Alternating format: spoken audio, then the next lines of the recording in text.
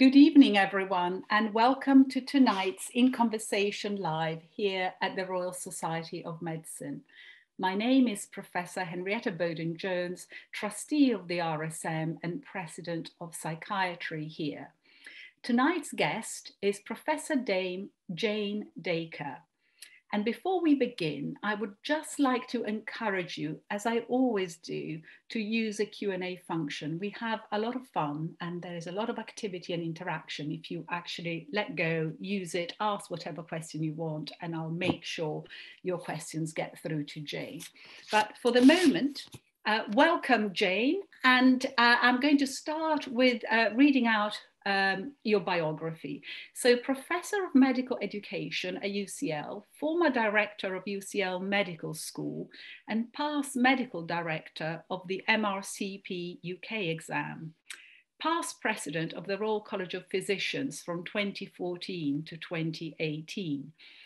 She led the 2018 Gender Pay Gap in Medicine review, was appointed DBE in the 2018 Birthday Honours for services to medicine and medical education, recipient of numerous national and international prizes. Jane, you're most welcome tonight. Lovely to see you. Thank you very much. It's a privilege to be here. Great. So I'm going to start, instead of asking you about your childhood straight away, I want to understand, with all the experience you've had, what you feel, looking back on your career, about the changes in terms of our profession, the identity of doctors. What are we creating now? How does it differ now in relation to some years ago? Well, I suppose I've been a doctor for a long time now. And there are some things that have changed for the better and some things that maybe haven't changed for the better. Things that are better are the focus on patient safety, a focus on communication skills of doctors. Do you know, when I first did medical school exams, we never had to learn any communication skills. We were never taught any communication skills, so we didn't really have any. Well, some of us did, but that's because they were innate. So that sort of thing has really improved. There have been extraordinary changes in technology. Patients, when I was first a medical student with heart attacks or myocardial infarction, as it was even then known, would come in and sit in hospital for a week, and we wouldn't really do very much. Some of them would die, and some of them got better and went home, and then they came back again. We didn't do much for stroke. So there are fantastic changes in medicine and medical technology over the years. But there are some things that maybe for me haven't changed fast enough. I'm very passionate about medical education and the recognition of medical education. And I think that would be where I worry most about the slow progression of change in the profession. Because what we tend to do is value knowledge as opposed to the skill that doctors have. And in education, it's good to know a lot of stuff to be a doctor, but it's actually better to know how to be a doctor and how to care for patients. And although that has changed, it hasn't changed fast enough for me. The other thing that's changed, and it isn't fast enough, is the way that we are not inclusive enough still in medicine. When I was a trainee, there were quotas in medical schools for the number of women that we were allowed to have. I was at UCH Medical School, we were allowed to have 30% women, and I was one of those 30%.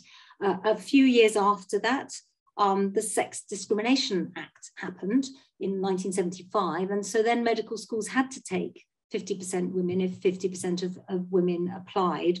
And the rates went up to 50%, but those women have not reached the top of the profession in the way that you might have expected with the numbers going in. Jane, I'm delighted that you've brought in the gender issues, and we're going to go back and properly sort of delve into that slightly later on tonight. But I just wanted to pick something else. We were allowed to have 30%. What does that mean? Does it mean that you had to have 30%, or did it mean that if you went over 30, that wasn't allowed? What does that 30% mean? Well, When I went to medical school, which was just before the law changed, you were only allowed up to 30% of women to enter into your class. So I was unbelievable. I had no idea. Yeah, and that was the same in most medical schools. I think the Royal Free was different. They had 50, but then they were meant to be a female medical school. So they did have more women, but UCH, the quota was 30%, and some medical schools had lower quotas than that. Yeah. There are sort of sinister echoes at some level of the recent events in Japan, when we've all read in the papers about marks being taken away from women wanting to enter medical school, the big scandal that was uncovered a couple of years ago, in order to keep the quotas, you know, very, very low. I don't know what percentages they had in Japan. Obviously that will have changed recently with more scrutiny, but that was a practice that was going on for a while. So are we choosing the right people? You talk about people skills, empathy presumably is one of the big things, emotional intelligence will be another. Are we focusing a lot on academia and not enough on people skills?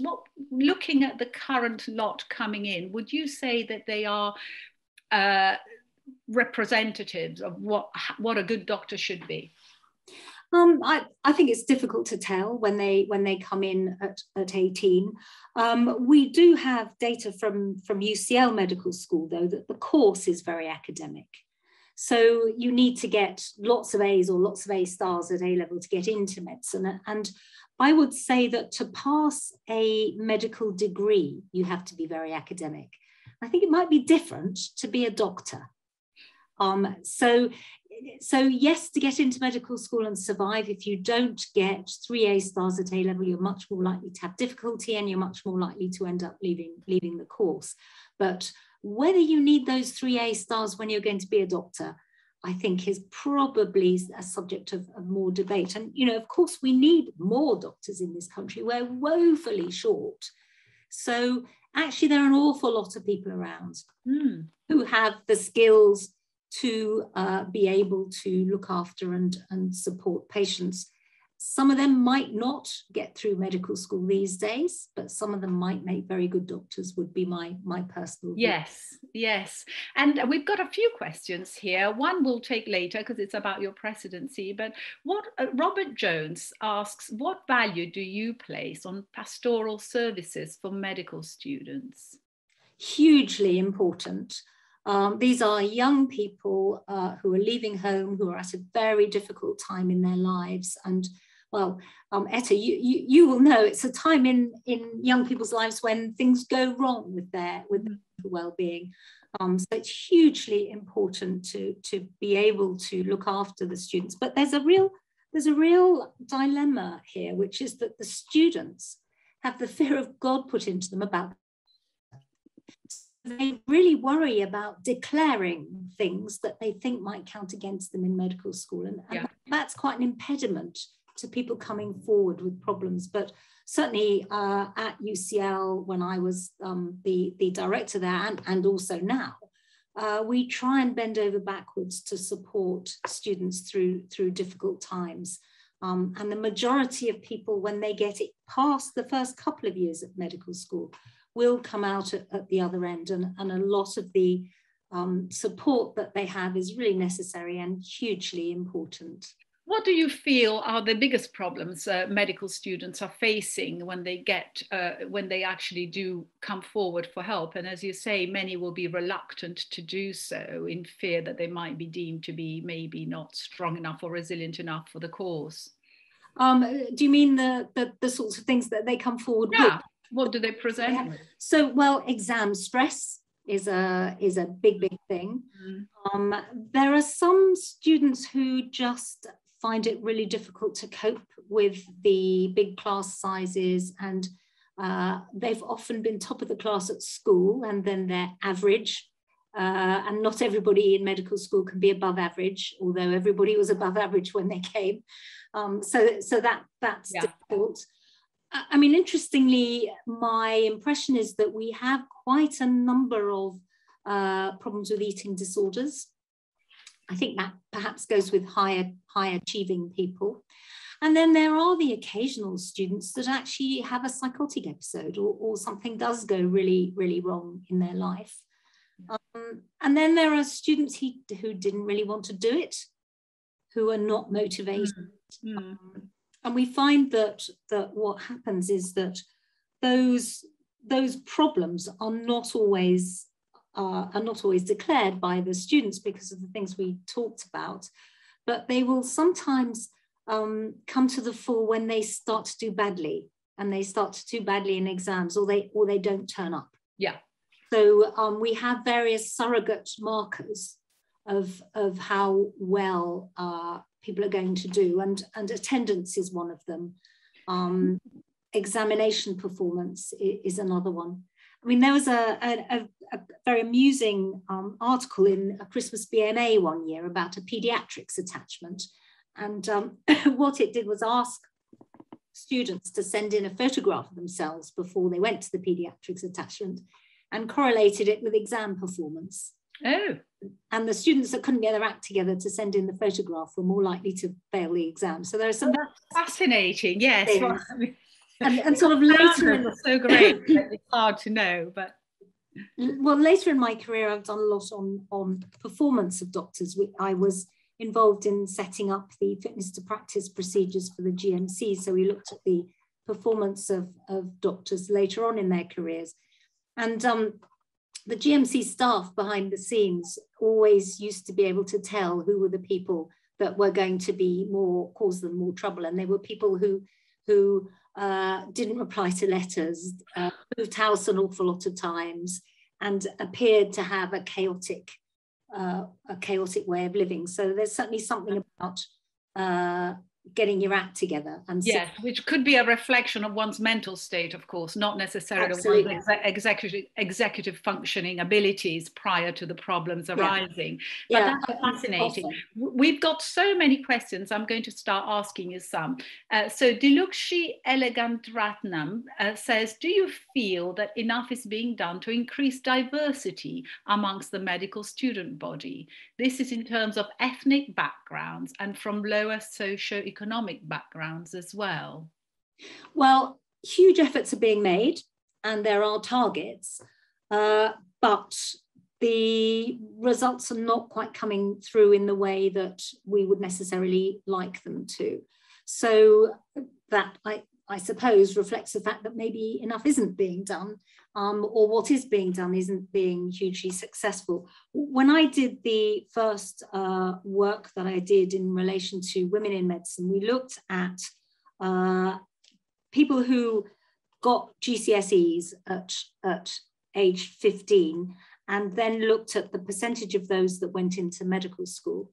And what the data shows, this is quite old now, it's from 2009, but what the data showed was that white women get into medical school in proportion of the number who took GCSEs. Minority ethnic, as in Asian women and men, got into medical school at above the percentage that they were taking GCSEs. Wow, yes. Black people men and women got into medical school in about the percentage that they were taking GCSEs, but there weren't very many of them. There aren't very many of them in that pool. And the group, interestingly, at that stage that was underrepresented was white boys. And it was thought at the time that white boys were interested in fast money, big jobs in the city. And then when the city bubble burst, everybody thought that that was going to change. I'm not aware that people have looked in the same way since then. Oh, this will be a very interesting piece of research. I can imagine. I'm hoping that tonight might inspire a new bit of research after this sharing of information, because that was 2009, you said. So it was published, I think it was in 2009, we published it with the first report that I did for the College of Physicians on women in medicine. Mm-hmm. Excellent. So that's very helpful. I didn't know that. I'm learning so much from you. So Gillian Perry-Keane, have things changed in the interaction and atmosphere since my attendance at UCH in 1963, when I was one of 10 women with 90 men? Yes. In terms of numbers, there are now about 50-50 at UCL Medical School. The national numbers is actually 60-40 in favour of women. So you'd find more women around. Have the attitudes changed? Most of the attitudes have changed. There are still some sleepy backwaters where there are inappropriate things that continue to be said to, well, all medical students, but in particular, minority students and female students. And although we've made huge efforts to call it out and to stop it, what happens is it tends to drive it underground. So I would say things have changed significantly for the better, but the poor behaviours still haven't gone away. They're still there. Yeah. Great. We've got Mabs Chowdhury wanting to know, how do we increase the medical workforce now? Overseas doctors are still very keen to come, but perhaps to selected bigger centres is the question. Any thoughts? Well, I am doing my nut about trying to increase the size of the medical workforce. And the problem with the size of the medical workforce in terms of people coming into medical schools and medical school places, and also indeed the numbers of people in the workforce, are that it's governed by the Treasury, not by the NHS. So we tend to get the number of doctors that we can afford, or that the country can afford, or the country thinks they can afford, rather than the number of doctors that the NHS thinks it needs. And I was really saddened last week, actually, when Jeremy Hunt's amendment to the new bill, the NHS or the health bill, didn't get past the House of Commons, because that was saying what we needed was an independent estimate from an organisation of actually how many doctors we need, not a negotiation behind the scenes with the Treasury that feels as if it's a bit of a bartering deal about how many can we have, how many can you afford, how many can we get? Because to me, that's not a way of increasing the medical workforce. And if you look at the data, we had a lot of data from the College of Physicians, from the workforce units. There are a number of jobs, and I think it's now more than 50% of jobs that are advertised in parts of the country, mainly away from London, so in the corners of the country, where the posts go unfilled because of a lack of suitable applicants. Yeah. So they are woefully short. Yeah.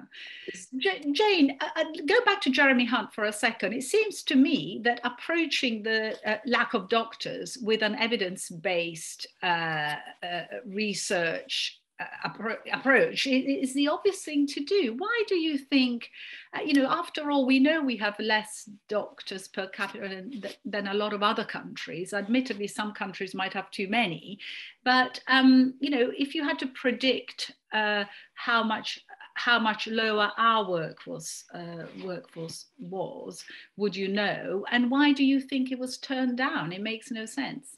I think it was possibly, well, it's politics. It's to do with whipping and voting and the way that things work in Parliament, because one of the really fascinating things about it was that Jeremy Hunt, surprisingly, amazingly, managed to unite the profession, because all of the Medical Royal Colleges joined in, and several other NHS think tanks and NHS providers and all sorts of people said, look, come on, government, this is a really good idea. We support this. We want this to happen. But it didn't get through. It's going to go and be discussed in the Lords. So everybody out there, please, if you get a chance, we need more doctors. We really need more doctors. We need more medical students. Absolutely, absolutely. Get more people in. Yeah, there's a question from Dominic Elder Takat saying, do you think that there will be significant numbers of clinical practitioners other than doctors, like physician associates or nurse practitioners, alongside doctors in the future, rather than the ever-striving need to increase these numbers? Yes. So when I was president of the College of Physicians, we set up the Faculty of Physician Associates. And the physician associates are fantastic because they're the only, well, because they're good and they're really helpful and they really support doctors who work with them, but they're the only new profession in town. So everybody else that's doing the work of a doctor is being taken from another professional group that we're also short of. So physician associates are a genuine addition to the workforce. And the numbers that were being approved in medical schools were going up and up and up. So absolutely, the numbers are increasing hugely. So the problem in all of that is that they're not yet regulated. Yeah. Because they're not regulated, they can't order x-rays or prescribe drugs. So they would be so much more value to the workforce if they were regulated. Another problem with them is that they come from, because they're not regulated, they come from universities and it's hard to get equivalence across different university curricula. So it's difficult to be absolutely sure with an unregulated profession whether the standards are equivalent from different places. But in the future, absolutely a fantastically able and welcome group to join the workforce and help us. And there was some concern from trainees, from junior doctors, that there would be competition for training placements, for teaching time. I have to say, my view is, come on, guys, there just are not enough of us. Anybody who's willing to come in and help look after the patients should be really welcomed. Yeah. We'll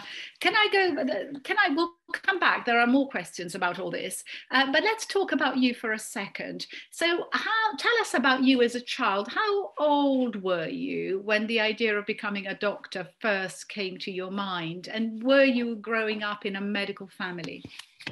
So my father was a doctor. And at the age of 12, for a reason that I can't fathom and do not understand at all, I one day said I was going to be a doctor. And I have no idea why. But fortunately it worked out because it fitted relatively well with my skill mix. I was the only girl in a family of 4 children. So I had 3 brothers, and I often reflect that perhaps one of the secrets of me managing to survive and thrive in a profession that was, when I came into it, completely male dominated, was that I spent my early childhood fighting with 3 boys. And I'm still doing it. I'm still doing it. Your skill set sharpened. So, what sort of journey was it? Was it, you've risen right to the top, president of the Royal College of Physicians. What sort of journey was it in terms of any obstacles? Do you want to share some of it with people listening? So ups and downs, I would say. Medical school, I suppose the main problem was the problems that we've talked about already, about being top of the class at school and not being top of the class at medical school. Then maybe the biggest hurdle that I had to overcome was having children. It's fine for women without children to do the same jobs as the men do, but once you start to have children, life becomes increasingly complicated. So my first pregnancy, my first childbirth, was a complete disaster. I was not cut out for childbirth at all and became extremely unwell. And I was on soft money. I was doing a research post. And in those days, I didn't get maternity leave. And I lost my job when I had my child because I couldn't come back to work quickly enough. And I then had to scrabble around trying to find something to do. And in a way, that spurred me on, because one of the things that being one of 4 children does to you is that you have a keen sense of injustice. And so I was determined to get back in. So then, interestingly, and I've recently reflected on this, I did a senior registrar job as a job share. And we were the first job share that I think in medicine in the country. Wow. And you won't believe this, but really bizarrely, the person who I shared my job with was Tim Spector of the Zoe app. And Tim and I got together one day and said, you know, this is ridiculous. Tim wanted to do research and I had children and was still doing my research. And we both wanted to cut down the amount of on-call we did. And I was always much more interested in the clinical side of things. I was very much a born-again physician and Tim wasn't. So we shared this job and we both got absolutely what we wanted out of it. Mm. When we went on to become consultants, I opted to go part-time because by then I had 2 children under the age of 3 and it was hard work. And Tim's quote that he probably doesn't remember, but really is seared on my memory, is one day he and I were sitting down discussing our jobs and our role. And he said, Jane, it's time you became a full-time skiver rather than a part-time martyr. He says, you work all the time just so that you can look after your children. And essentially what he was saying to me was, be proud of who you are and what you're doing.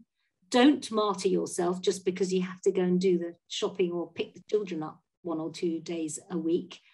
Just take the time off. Stop worrying about it. And I have to say that stuck in their mind. And thank you, Tim. You changed my life. Incredible, isn't it? And you think that was probably the first job share. Did you have to fight for it? Well, at the time we were both, I think, research registrars. Yeah. And we just pretended we were one person. Yes. I can't quite work out yeah.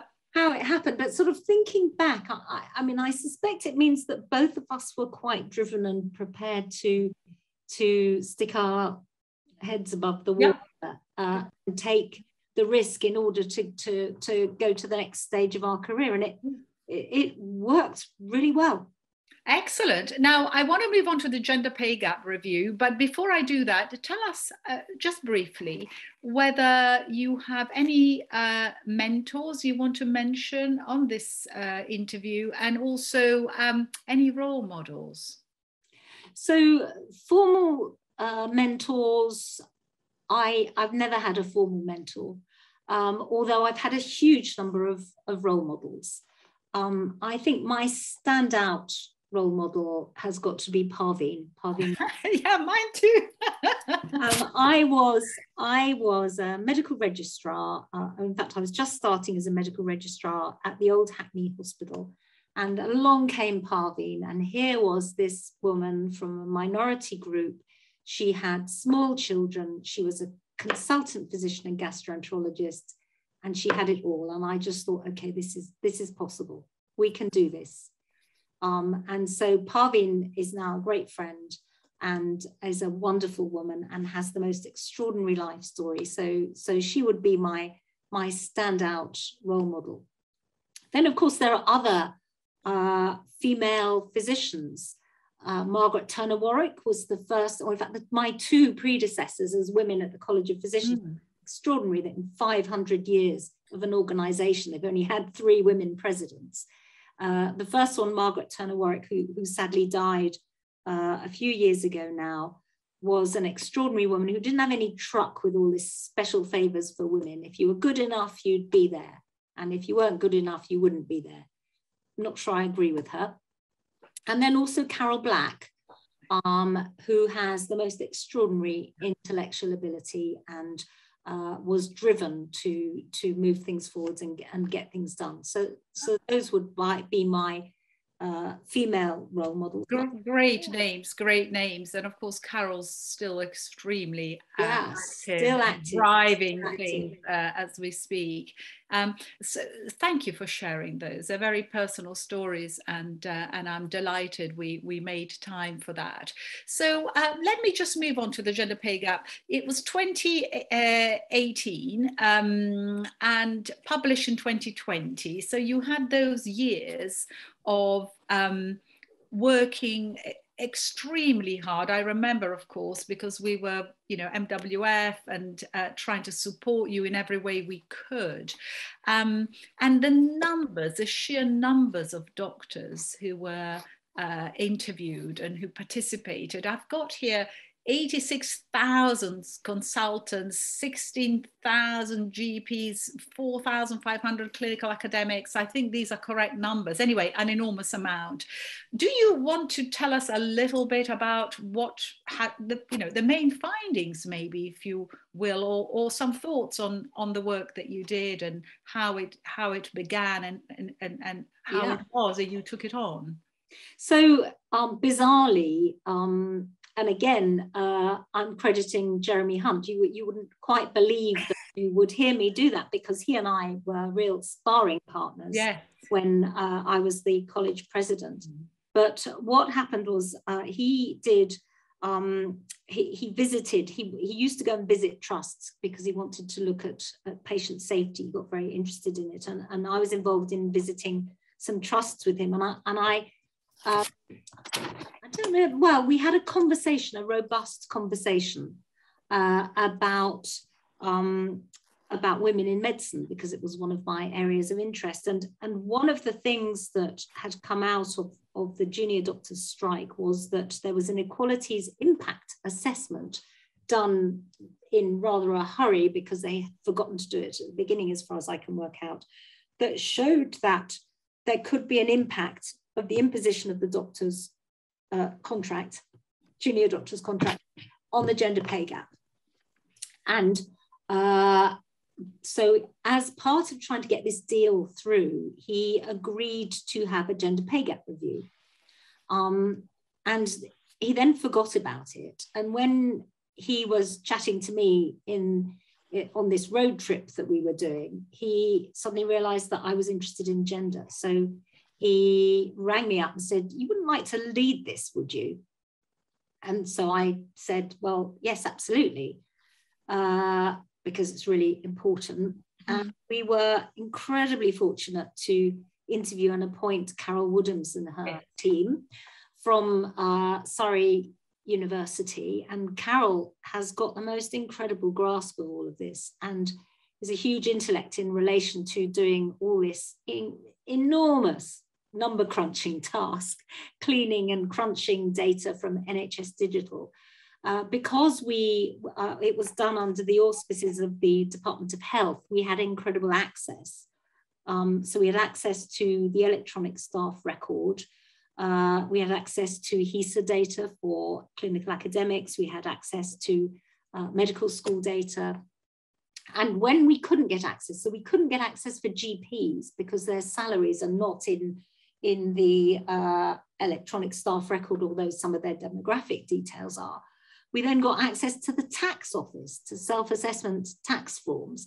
And we were able to join those two together with the help of some very clever statisticians from the LSE and Surrey University. And every step of the way, actually, we're hugely grateful to organisations like the MWF and the BMA, who fed into the data and the work as it came out. And the work was finished actually quite a long time before 2020. Mm-hmm. But if you remember, we were going through a period of what I would call a surfeit of political change. There were general elections, there were new prime ministers, there were new ministers, and it was real churn at the top level. And so that churn, and then of course there was Brexit. Yeah. And Brexit kept moving, and every time Brexit moved, the date of publication moved. So eventually we just got it under the wire before Christmas in 2020 to get it published. it was a bit low profile, but we were desperate to get it out there before it became out of date, because we felt it would undermine the findings if it. Absolutely. And talking about the findings, Jane, results like male GPs earn a third more than female GPs. Why is that? And even after taking into consideration hours worked, you've got discrepancies of between 12 and 19% in the salaries of male and female doctors. Anything you want to say about that? Lots. How long have you got? Some of the GP stuff is actually a bit unfair, because in the GP data set that we had, it wasn't very easy. It isn't very easy to count hours worked by GPs. So it was harder to work out who was part-time and who was full-time. So if you do that quite carefully, that GP number comes down to about 15%. But in most professions, in most single professions, like the civil service, the gender pay gaps are between 6 and 8%. So in medicine, 15% is stonkingly large. Yeah. So you wonder why. And what the researchers did using very clever statistical techniques, was they kept putting potential causes into the hopper to try and bring that pay gap down. And the lowest it got to was about 15%. And the causes that we knew about are that men tend to be older in a profession. Men have reached more senior positions in a profession, and in some surgical specialties, for example, urology, that brought the unadjusted pay gap up to about 40%. So surgical specialties had real problems because they've got large numbers of older men, shouldn't be ageist. And specialties that had more women tended to have lower pay gaps. So the makeup of the specialty was important. People who worked in London had lower pay gaps. And that's partly because of gaming. And so one of the things that was interesting is that clinical excellence awards go to men, mainly though because men apply more. So women don't apply. Is it because they're not encouraged to apply, or is it because they don't have the confidence to apply? That's something we need to look at. An extraordinary thing was that extra payments for extra work are more likely to go to men than women. And one of the things that's really interesting about that is that the extra work that men like to do tends to be either surgical catch-up waiting lists or dealing with finance or being a medical director, which is remunerated. The extra work that women do is nurturing, mentoring, educating. And the women's approach to that is, well, I'm very lucky to be able to do it. So there are different approaches and different cultures. Fascinating to hear. And of course, the next steps, I suppose, on our way to sorting it out will be to recognise the time spent and remunerate it accordingly. But I do remember the issue of clinical excellence awards and women just not applying as much in terms of numbers. Now, David Cochran says, any thoughts on distinction awards and seniority payments? I think we've sort of answered that now, but if there's anything else on that, now would be a good time. Well, there is a review. There's a review going on, and there's some, so following our review, and I think what they're planning on doing is changing the fields so that it isn't so heavily weighted in things that men are more likely to gain points in. And they're also working more with trusts, and they're changing the structure, I think, or they're proposing to change the structure so that you don't have to go through the ranks with the Clinical Excellence Awards, and then measuring the outcome in terms of gender, but also in terms of ethnicity. So work is ongoing, sparked by the Gender Pay Gap Review, which is really good news. Excellent. Well, thank you so much from all of us for having done that. I know how all-consuming it was during those years, you and the team. Let us get on to asking you about your presidency now, Jane.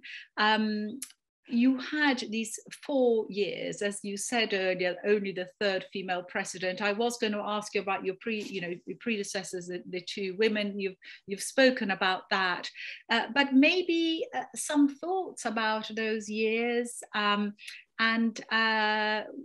you know, any with hindsight, anything that you've kept, good memories and bad memories, maybe. Well, good memories mainly. An enormous privilege to be elected by your peers and to lead one of the oldest medical royal colleges, the oldest in England. And one of the highlights for me was that we had our 500th anniversary in the last year of my presidency. So that was lovely. One of the fantastic legacies, which I can't claim to be my own, but came out of my own presidency, is the new RCP building in Liverpool. If anybody wants to go and have a look at it, it's fantastic. It's the most beautiful building. That came out of, you know, I was actually, my youngest daughter was doing a project about elephants, and it was around about New Year, and it was a couple of years before our 500th anniversary, and she was writing something about elephants for her coursework, and I was sitting there thinking, okay, what can we do? What can we do to really mark this 500th anniversary?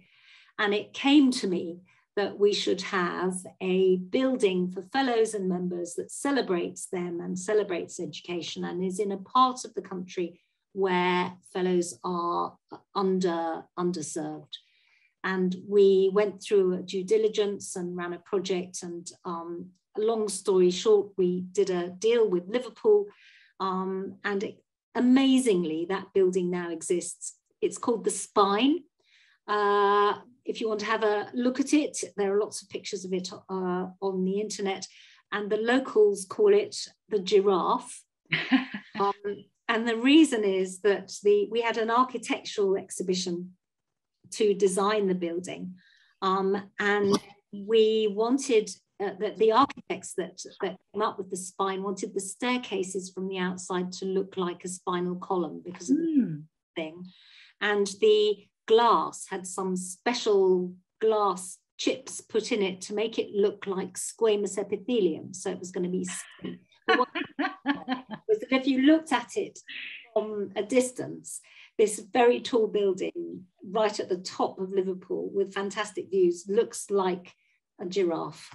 That's a funny story. I will absolutely Google that the minute we finish. Thank you for sharing. And so talking of art then, just before I move on to more serious topics, I do remember the big ceremony at the RCP, the unveiling of this beautiful portrait. Who was the artist who did your portrait, and how did it feel having that sort of having yourself immortalized on a canvas? It feels a bit freaky. And the artist was a guy called Paul Benny. And the reason why he was selected was because he had a history with the College of Physicians, because his father had been a silversmith and had made some pieces that were in the college collection. Having a portrait painted is really odd, makes you feel weird. And then when you look at it, you think, oh God, I don't really look like that. And then you realize that you do. And one of the things about the portrait, which sort of made me feel slightly more comfortable about it, is that it felt as if it wasn't about me, it was about a celebration of 500 years of the college, because it was in that year. And so he picked up things from paintings of the time. Holbein was the painter of the time, and he painted a lot of he said people that had the same colouring as me, and I think that's because of the sort of southern European princesses. And so he chose the colours of the background to look like that, and the posture reflected that. And then what he also did was put the college crest up in the corner of the painting to show that that was the house that I belonged to, because that was all portrait painters did in those days. I have to say now, when I go into the college and I see this huge thing of me standing there, I look down and it's beautiful. He did a really good job. Now, talking of the college, there must have been, and I don't want you to obviously to go into detail and letting us know stuff you don't want to share, but politics and medicine at the levels you were working at go hand in hand, don't they? I'm not talking necessarily big politics, Jeremy Hunt doing this and that with you, but internal medical politics. So how was it? Were you prepared for it because had you always wanted to become president and you sharpened your political skills, or did you learn them on the job? Tell us a bit about that. I was completely naive. I knew that there would be difficult things, but I didn't know what they were going to be. And I actually found the politics, both internal and politics with a big P, absolutely fascinating, because it was a new way of doing things. It was a new way of making things happen and working with colleagues. And there were some hugely difficult times. Some of those times became more difficult after I left. Some of those times became easier after I left. One of the things that is difficult for all Royal College presidents is the relationship between the colleges and the devolved nations. So that was a huge source of tension a lot of the time, and has been for pretty much every Royal College president, particularly for the physicians and surgeons, and that was unexpected and difficult. And then, of course, there were some difficult things that we had to debate.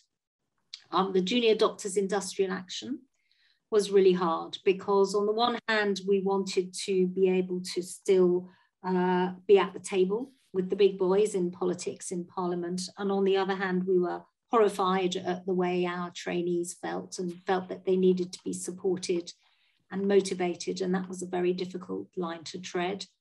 Another thing that was really, really awful, when the registrar rang me up one evening and said, "Are you sitting down?"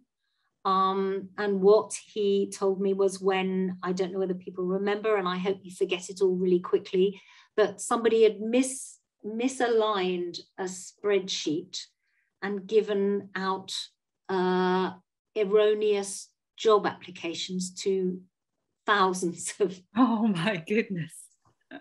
And that was just awful. Yeah.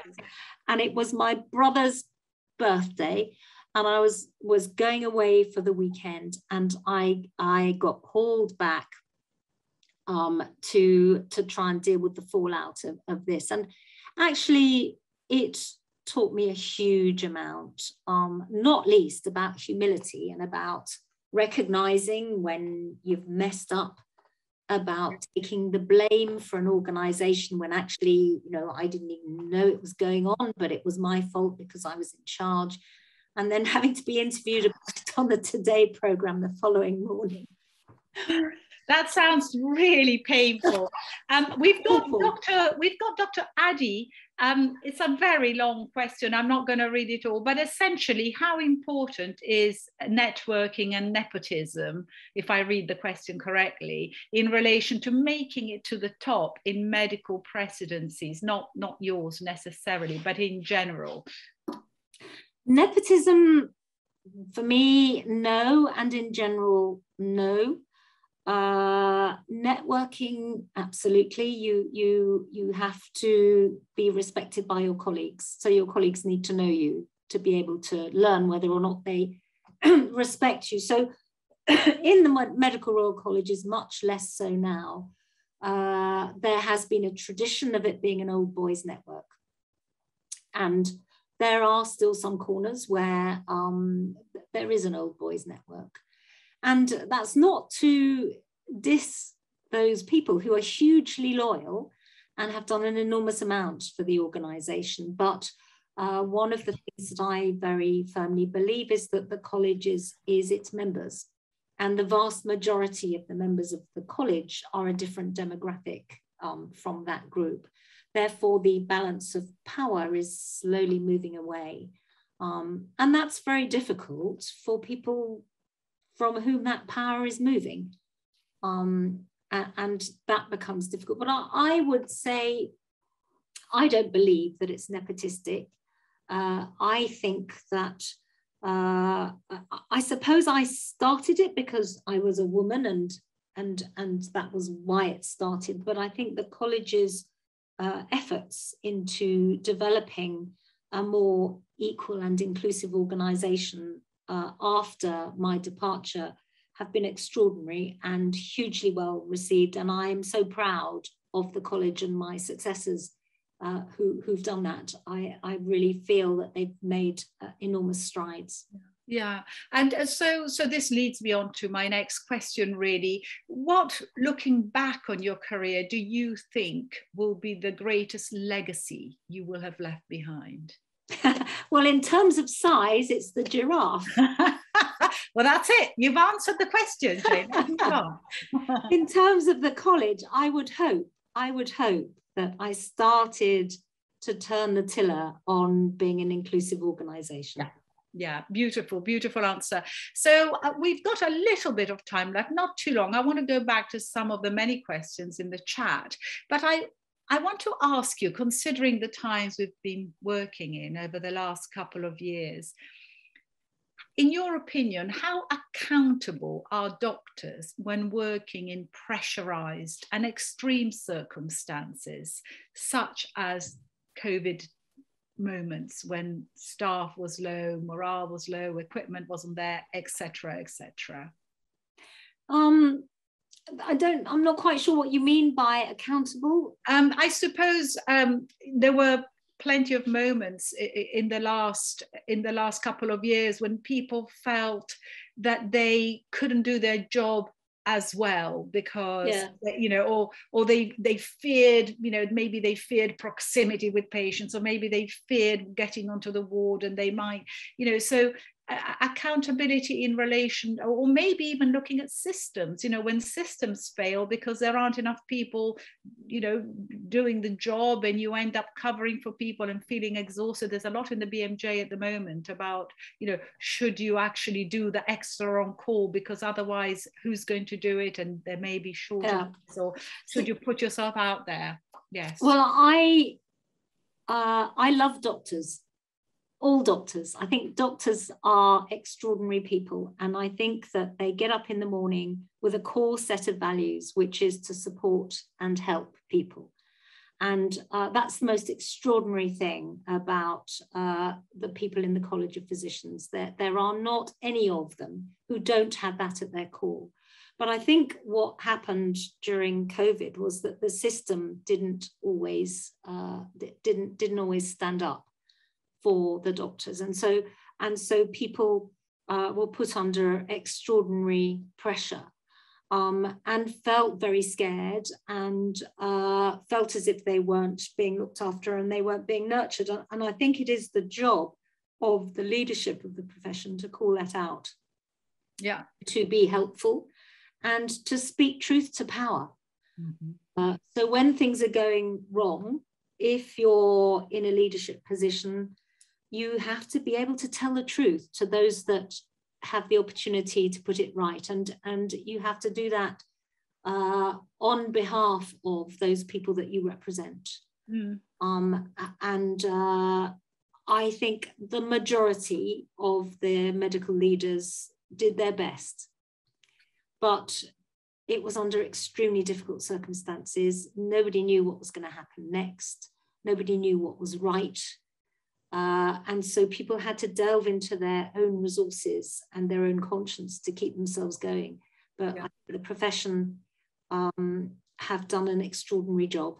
And I'm hugely proud of everybody who worked in it, those on the front line, but those that went and gave vaccinations, those that were doing endless remote clinics to keep the show on the road. I think it was just an extraordinary effort. Yeah, absolutely. I fully agree with that. And do you think that we will see changes in the rates of applications for medical school following what was clearly a national rise in the profile of our profession? And we already have. Mm-hmm. We already have. Well, for a number of reasons. One is the Gavin Williamson effect, which is that people didn't do exams. And so the numbers of applicants have gone up and the number of successful has gone up. So the number coming into the early years, the numbers are huge. We've got a massive bumper crop, yeah, which is great. And the government last year said, well, that's fine, we'll let them all in, because normally medical school numbers are capped. So, you know, slightly cheekily, I think. Yes. By hook or by crook, we'll get more doctors in. A lucky generation of doctors. Now, yeah, I've got great compliments from Mabs Chowdhury saying we UK colleagues love the skin theme of the RCP Liverpool building. No guess for our specialty. So I think that's rather lovely. And then someone else, Dr. Adi, saying thank you for your enlightening answer. And sorry, my question was so long. We've got Solvita Alsena saying, how would you suggest empowering the position of female junior doctors? Any advice? Well, I think they need to be supported. And sometimes more senior female doctors are not as supportive as perhaps they could be towards their juniors. So I would say, it's always easy to support people if you get to know them. So I would say to the junior doctors, get to know your female senior doctors, and to the female senior doctors, get to know your juniors. Because if you know somebody, at the end of the day, us doctors are all incredibly similar in our core value set. I've been fortunate to examine in all sorts of places all over the world for the MRCP. And you get your two physicians together over a patient with something wrong with them, and within about 30 seconds, you're speaking the same language. So you need to find that connection. People talk about the international language of football. It's nothing to the international language of medicine. If you find your wavelength with another doctor that you're able to talk to, then you can support them and help them and trust them and be loyal to them. And it's fantastic. Mm. Thank you. And in the last few minutes, Jane, and some of the things you're saying are very powerful. I'm glad we're recording this. I think I can then say, you want to hear something inspirational, just listen to that YouTube lecture. So I will do that. So I'm just trying to squeeze in really one last topic, if I may. Your role at the Medical Protection Society, I was just interested in you sharing a little bit about that with us and the value of that to our profession, really. So I am the president of the Medical Protection Society. So it's an interesting role as president, because essentially the medical indemnity organisations are part of the financial services, they're insurance people. And my worry at the time, after the Junior Doctors Industrial Action, after my time at the presidency, is that who is there to put an arm round these doctors that are feeling vulnerable at the moment? And it seemed to me that the medical indemnity organisations were in a very good place to do that, but their focus, for all sorts of complicated reasons to do with high finance, which is really important, had been on the high finance. And my motivation was to try and get them to understand clinicians better, to understand the needs, the wants, the worries, the concerns of doctors, and to support them and help them to do a good job and to protect them. Mm. That was my motivation for doing that. Yeah, thank you. Okay, two very brief things. Claire Gerarda recently published her memoirs. Are you going to do the same? I don't think anyone would want to read it. Very dull. It would be very dull. I tell you what, though, do you know what? My husband was the editor of ITN at a time when a whole load of interesting things that were happening. And so if I published my memoirs, I'd actually call it The Editor's Wife. Because during my early years as a consultant, things happened in the world that threw my life into total chaos.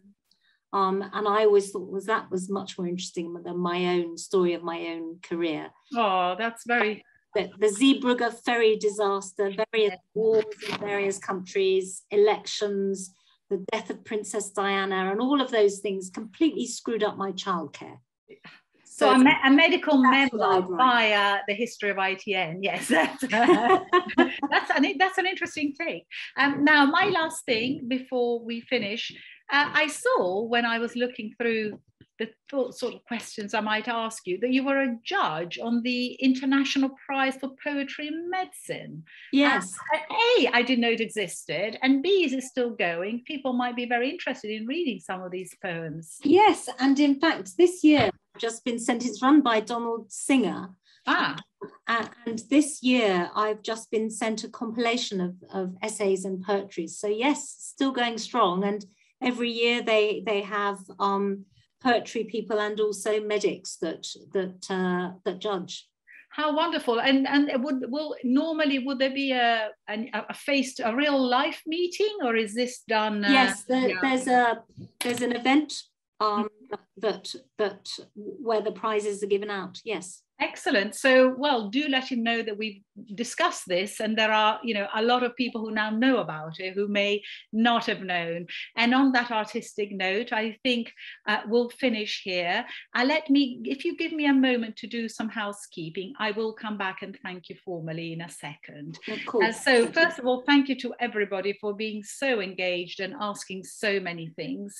I'd like to remind people that these events are free, and the RSM as an educational establishment really welcomes donations from you. Very easy to do. There's a massive QR code on the front page of the seminar, so do donate if you feel you would like to.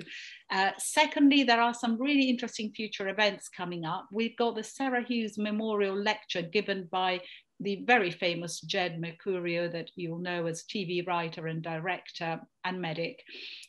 So that's coming up on Friday. On Monday, the 6th, is the evening on loneliness and the human mind that I've organised, and it will bring art, politics and medicine together. So I hope to see you there. And on Wednesday, the 8th, next week, the next In Conversation Live will be Professor Sir Simon Wesley interviewing Andy Burnham. So that's really good. That's all about to happen. And remember the feedback. Feel free to give positive and negative feedback on your forms. We welcome it. Any new ideas for speakers as well, and people to be interviewed. Okay, and remember, you can join the RSM if you're not a member. We'd love to have you. So on that note, I'd like to thank you, Jane, again for your time tonight, and thank you for being a great audience this evening. And I look forward to seeing you very soon. Bye-bye. Thank you very much.